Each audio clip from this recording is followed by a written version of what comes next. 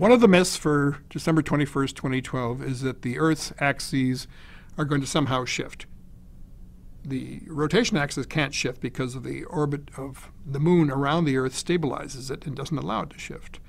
The magnetic field does shift from time to time, but the last time it did it was 740,000 years ago, and it doesn't do that sort of a shift but every 500,000 years or so. There's no evidence that's going to happen in December, and even if it were to be shifting, it takes thousands of years to do so. For those who have forgotten, scientists have tracked the exponential North Pole shift that has gone shockingly under the radar. After its, quote, surprising jump over an approximately 70-year period, the next 68 years saw a momentous movement. But then it moved about the same distance in 29 years. In 2009, it was measured racing towards Russia at 40 miles per year. You can read more about what would happen if there was a dramatic shift, but suffice to say, if this big shift occurs quickly, we may be left significantly more vulnerable to solar events. Our shield won't completely disappear, but it doesn't really need to.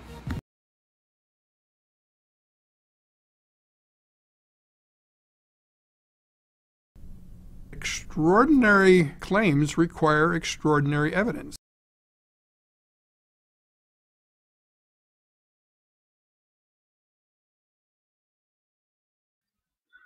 If you go to the USG website and at this link, which I'll put in the description, the USGS lists all the earthquakes for worldwide and for United States, and then this part is from 2000 to 2012, and here's the statement about them no longer locating earthquakes smaller than 4.5.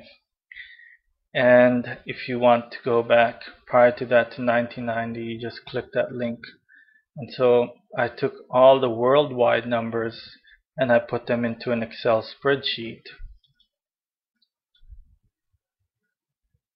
And so here's all the numbers, and then I made a simple chart to get an idea, of what the actual facts are telling us. So from 1999 to 2009, you can see there's a clear trend of increasing earthquakes.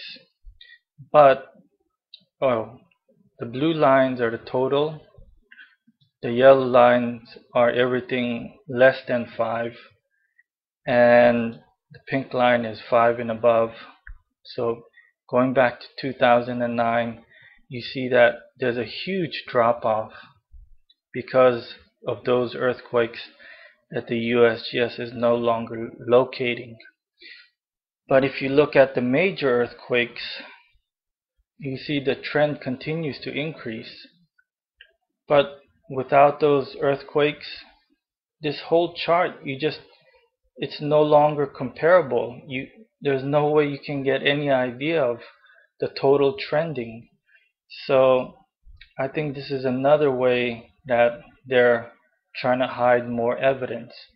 And just to let you know, for 2012, these are the total earthquakes that are reported as of 9/7/2012, and this is a pro rata, just to get a very rough idea of where we could end up at the end of the year.